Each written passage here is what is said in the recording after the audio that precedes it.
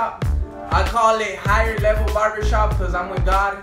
I feel like every time that I do something and if I'm with God, I've been doing it in a higher level. So I wanted to show you guys how to do a blowout on my friend Mikey right here. And I wanted to also show you guys how to do my own blowouts. That's my dog. That's my dog. So I usually just take off the sideburns. I like to throw straight Andes, taper, outliner. And I like to go high with the skin. Just like.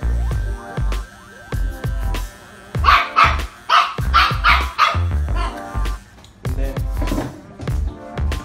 I use the Andes Masters. This is a Fade Master. I like sometimes I open it and I see it's not cutting.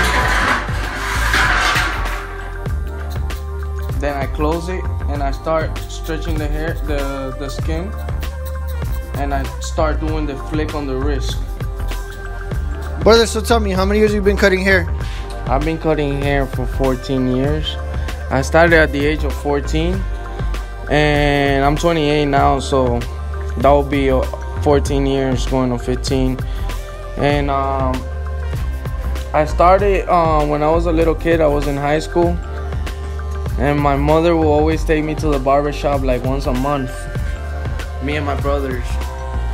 So I figured I'll grab some of my clippers that I had at home and just start cutting my own hair, my brothers. And once I knew, I found it pretty easy, you know.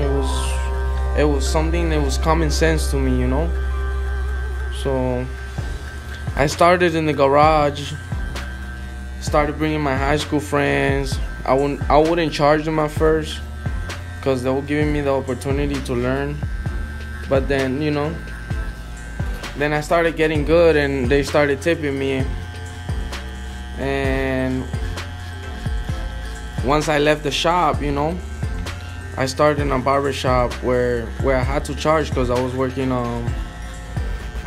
in commission when I started. And I had to give part to the barbershop and part for me, so it's more like a hobby, you know. I get entertained doing this. I did cut DeAndre Johnson from UM.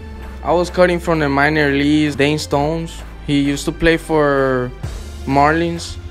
I think he moved to the Red Sox now, and a couple of his friends that were trying to make it to the major league. I'm figuring that when I get in contact with them, or whenever I go out there and give him a call, I haven't had time. I'm gonna try to do more YouTube videos, but yeah, I would like to own shops again and you know, and have the business